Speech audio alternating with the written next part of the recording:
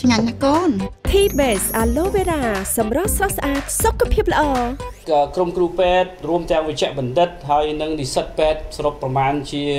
422នាក់ដែលបានស្ម័គ្រចិត្តចូលរួមនៅក្នុងបេសកកម្មឬក៏គេហៅថាសមរភូមិប្រយុទ្ធនឹងកូវីដតែម្ដងសម្រាប់ប្រទេសកម្ពុជាហើយកូវីដនៅលើពិភពលោកអលោកលោកស្រីជាហើយថាសរុបប្រមាណជាង 20000 នាក់ហើយដែលបានស្លាប់បាត់បង់ជីវិតរួមមកដល់ថ្ងៃនេះហើយស្លាប់នោះគឺមិនមែនស្លាប់តែប្រជាពលរដ្ឋមន្ត្រីរាជការអ្នកមុខអ្នកការអ្នករដ្ឋការឬក៏ប្រជាពលរដ្ឋសាមញ្ញទេគឺស្លាប់ទាំងក្រុមគ្រូពេទ្យទៅទៀតហើយជំងឺមួយនេះបានធ្វើឲ្យមនុស្សលើពិភពលោកនេះខ្លាចរអាហើយព្យាយាមការពារទប់ស្កាត់យ៉ាងគត់មុតជាទីបំផុតដោយនៅកម្ពុជាគឺមានក្រុមវិជ្ជបណ្ឌិតបុគ្គលិកសុខាភិបាលនិងនិស្សិតពេទ្យសរុបប្រមាណជាង400នាក់នេះគឺបានដាក់ចិត្តដាក់កាយតែម្ដងបដូរផ្ដាច់ក្លាហានថានឹងចូលរួមជាមួយនឹងរាជរដ្ឋាភិបាលកម្ពុជាដើម្បីប្រយុទ្ធប្រឆាំងនឹងជំងឺ Covid-19 នេះគឺជាកាយវិការដ៏គួរឲ្យកោតសរសើរនិងគួរជាទីមោទនភាពសម្រាប់កម្ពុជាដែលយើងមានក្រុមគ្រូពេទ្យក្លាហានមានក្រុមគ្រូពេទ្យដែលស្ម័គ្រចិត្តស្រឡាញ់ជាតិសាសន៍របស់យើងស្រឡាញ់ប្រទេសជាតិរបស់យើងហើយចូលរួមជាមួយគ្នាទោះបីជាជំងឺនេះជាជំងឺកាចសាហាវហើយក្រុមគ្រួសារឪពុកម្ដាយបងប្អូនមានការហាម5ថាកុំប្រថុយប្រឋានទៅធ្វើជាក្រុមគ្រូពេទ្យស្ម័គ្រចិត្តក្នុងការប្រយុទ្ធប្រឆាំងនឹងកូវីដនេះក៏ដោយទោះបីជាមានការហាម5ទោះបីជាមានសេចក្តីភ័យខ្លាចដែលមិត្តភ័ក្តិបងប្អូនបានហាមឃាត់ពួកគាត់ក៏ដោយគឺថាគាត់មិនរៀថយទេក្នុងនាមជាគ្រូពេទ្យទឹកចិត្តបេះដូងជាគ្រូពេទ្យត្រូវតែជួយសង្គ្រោះអាយុជីវិតរបស់មនុស្សបាទហើយក្នុងនោះដែរគឺក្រុមគ្រូពេទ្យក្មេងៗជាយុវជនយុវតីដែលទើបតែចប់សាលាពេទ្យឬក៏កំពុងតែនៅជានិស្សិតពេទ្យនៅឡើយនោះគឺពិតជាមានភាពក្លាហានដែលចូលរួមជាមួយនឹងរាជរដ្ឋាភិបាលកម្ពុជាជាមួយនឹងក្រសួងសុខាភិបាលដើម្បី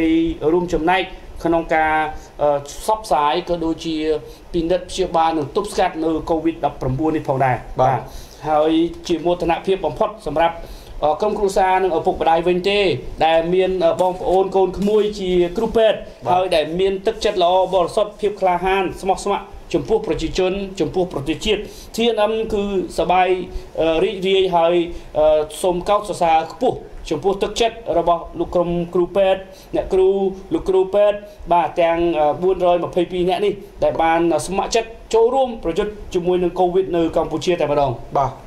អរលោករស្រីនាងកញ្ញាឃើញថាក្រុមលោកគ្រូពេទ្យបាទអ្នកគ្រូពេទ្យបាទនៅក្នុងនោះឃើញថាដូចជាមានបងប្អូនសាសនាខ្មែរអ៊ីស្លាមទៀតណាបាទដែលគាត់ជាពេទ្យដែរបាទដែលគាត់ជានិស្សិតពេទ្យទៀតចូលរួមដែរដើម្បីអីគឺដើម្បីប្រទេសកម្ពុជាគាត់ជាជនជាតិខ្មែរអ៊ីស្លាមមែនប៉ុន្តែគាត់មានបេះដូងចេះជួយគ្នា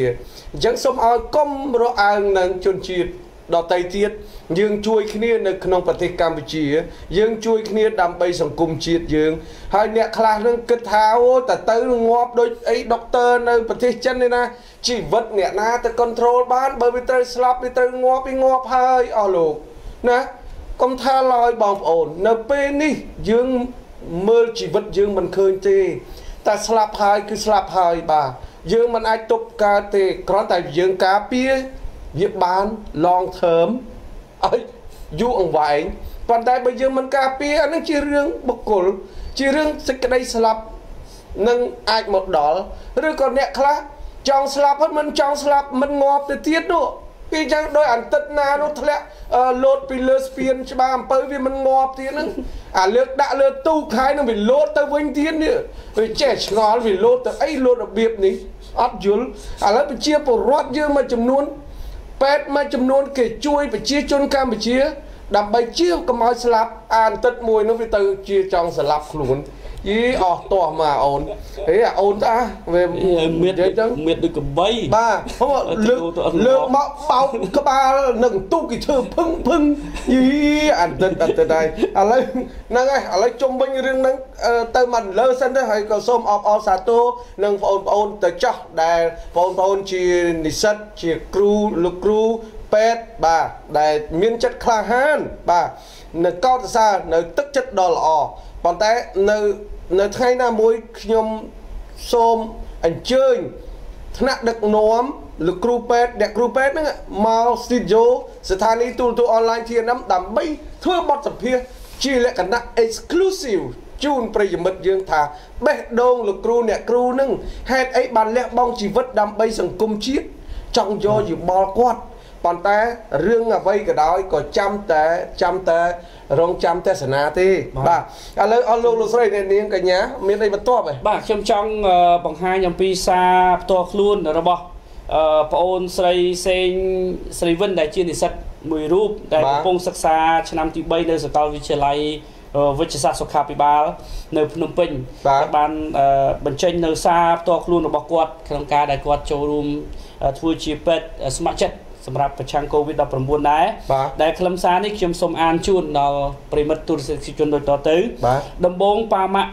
ខ្ញុំគាត់បារម្ភគាត់ខ្លាចក្រែងយុទ្ធនាការនេះប៉ះពាល់នឹងអាយុជីវិតខ្ញុំជាពិសេសគឺខ្ញុំនឹងប៉ះពាល់ជាមួយនឹងអ្នកដែលឆ្លងជាមួយ COVID ហើយយើងអត់បានការពារជាក់លាក់វាអាចនឹងឆ្លងមកលើយើងផ្ទាល់ដូច្នេះគាត់ខ្លាចប៉ះពាល់ដល់សុខភាពនិងអាយុជីវិតខ្ញុំដែរហើយក្រោយមកខ្ញុំបានបញ្យល់ប្រាប់ប៉ាម៉ាក់ខ្ញុំថាខ្ញុំមានចិត្តចង់ជួយដោយស្ម័គ្រចិត្តប្រយុទ្ធនឹង COVID ដើម្បីប្រជាជនយើងខ្ញុំយល់ថាមានផលលំបាកប៉ុន្តែខ្ញុំជឿជាក់ថាខ្លួនឯងអាចការពារបានពីការឆ្លងពីជំងឺ COVID នេះពីអ្នកដទៃឬក៏ពីអ្នកជំងឺហើយបើខ្ញុំឆ្លងមេរោគនេះក៏ខ្ញុំអាចដាក់ខ្លួនឯងឲ្យនៅដាច់ដោយឡែកពីក្រុមគ្រួសារនិងអ្នកនៅជុំវិញខ្លួនខ្ញុំនិងអ្នកដែលស្រឡាញ់ខ្ញុំទាំងអស់គឺធានាថាមិនឲ្យឆ្លងរីករាលដាលទៅដល់ក្រុមគ្រួសារនិងអ្នកដទៃទេបាទល្អហើយមួយទៀតដែរអរលោកស្រីគឺនិស្សិតពេទ្យម្នាក់ទៀតបាទដែលបានបញ្ចប់ការសិក្សាពីប្រទេសថៃរៀនខាងផ្នែកពេទ្យចេញពីសាលានៅឯសាកលវិទ្យាល័យនៅប្រទេសថៃគាត់បានបញ្ជាក់ថាតាមពិតទៅប៉ាម៉ាក់ប្អូនគាត់បារម្ភណាស់ប៉ុន្តែខ្ញុំជឿជាក់លើខ្លួនខ្ញុំថាខ្ញុំគឺជាបុគ្គលិកពេទ្យហើយក្រសួងសុខាភិបាលគាត់បានបង្ហាត់បង្រៀនខ្ញុំយ៉ាងច្បាស់លាស់អំពីរបៀបទប់ស្កាត់និងប្រឆាំង COVID នេះហើយដូច្នេះចុងក្រោយគឺឪពុកម្ដាយខ្ញុំបានលើកទឹកចិត្តខ្ញុំហើយនឹងជូនពរឲ្យខ្ញុំទទួលភារកិច្ចជោគជ័យក្នុងការជួយសង្គ្រោះមនុស្សបាទមួយទៀតដែរគឺកញ្ញាម៉ាសាគីណាបាទម៉ាសាគីណាគឺជាខ្មែរឥស្លាមដែលកំពុងតែសិក្សាមុខវិជ្ជាពេទ្យនៅឯសាលាសាកលវិទ្យាល័យភូមិន្ទវិទ្យាសាស្ត្រដែរបាទហើយគាត់បានបញ្ជាក់ថាសម្រាប់បេសកកម្មនេះគឺខ្ញុំស្រឡាញ់ខ្លួនឯងមួយទៀតក្នុងនាមខ្ញុំជាគ្រូពេទ្យខ្ញុំមិនអាចឈរមើលប្រទេសយើងរាតត្បាតដោយ COVID ស្លាប់បាត់បង់អាយុជីវិតខ្មែរណាទៅទេហើយបើខ្ញុំមិនធ្វើក្នុងនាមជាពេទ្យតើប្រជាជនដែលមិនមែនពេទ្យគាត់ទីពឹងនរណាតើតួនាទីយើងជាពេទ្យគួរតែធ្វើអ្វីបាទខ្ញុំសប្បាយចិត្តដែលបានធ្វើអ្វីដែលខ្ញុំស្រឡាញ់ទោះបីជាប៉ះពាល់ដល់អាយុជីវិតខ្ញុំក៏ខ្ញុំសប្បាយចិត្តដែរព្រោះនេះគឺជាការពលីសម្រាប់សង្គមជាតិយើងបាទដោយឡែកកញ្ញាសុធារតដែលជាបុគ្គលិកស្ម័គ្រចិត្តនៅក្នុងក្រុមគ្រូពេទ្យនេះដែរបានបញ្ជាក់ថាខ្ញុំបាននិយាយតែម្ដងជាមួយនឹងឪពុកម្ដាយក្រុមគ្រួសារខ្ញុំថាកុំស្ដាយអីព្រោះនេះជាជំនាញដែលខ្ញុំស្រឡាញ់ក្នុងនាមជាគ្រូពេទ្យបើខ្លាចអ្នកជំងឺតើយើងធ្វើពេទ្យធ្វើអ្វីនិយាយរួមខ្ញុំលះបង់ទោះបីមានបញ្ហាកលៈទេសៈណាក៏ដោយខ្ញុំត្រូវតែលះបង់ខ្ញុំមិនស្ដាយទេដើម្បីប្រជាជនដើម្បីប្រទេសកម្ពុជាយើងបាទ This is Cambodia បាទនេះហើយជាទឹកចិត្តខ្ញុំឃើញលោកកតុងអានខ្ញុំព្រឺរោមតែម្ដងខ្ញុំព្រឺរោមអញ្ចឹងបាទអ្វីដែលចេញពីបេះដូងគាត់បាទអញ្ចឹងគាត់រៀនពេទ្យដើម្បីអ្វីរៀនពេទ្យដើម្បីជួយប្រជាជនកម្ពុជាឬក៏រៀនពេទ្យដើម្បីសន្សំលុយដើម្បីបន់ឲ្យអ្នកប្រជាជនកម្ពុជាប្រជាជនខ្មែរអ៊ីស្លាមឲ្យឈឺដើម្បីឲ្យមកមើលឬក៏យ៉ាងណានៅពេលនេះស្រុកយើងកំពុងតែមានភាពថាចង់ប្រកាសអាសន្នហើយអញ្ចឹងយើងត្រូវតែមោះមុតដើម្បីធ្វើការពលីដើម្បីសង្គមជាតិដើម្បីជួយប្រជាជនទាំងអស់គ្នាឥឡូវជាក់ស្ដែងដូចយើងធ្វើទាហានអញ្ចឹងបើយើងធ្វើទាហាននៅតែម៉ាស៊ីនត្រជាក់ អានឹងធ្វើទៅហ៊ានទៅអីបើប្រទេសជាតិត្រូវការឲ្យយើងទៅបំពេញកាតព្វកិច្ចទោះបីទៅមួយជាហ៊ានស្លាប់ក៏យើងត្រូវតែទៅដែរខ្ញុំក៏ត្រូវតែទៅដែរខ្ញុំក៏ត្រូវតែចូលបំពេញកាតព្វកិច្ចក្នុងនាមជាប្រជាពលរដ្ឋកម្ពុជាក្នុងនាមជាគេហៅថាបំពេញគេហៅមិនលោកកតុងមានតនសម័យដែល80 81 82អីគេចាប់ផ្ដើមខ្ញុំមិនតន់កើតទេអូអញ្ចឹង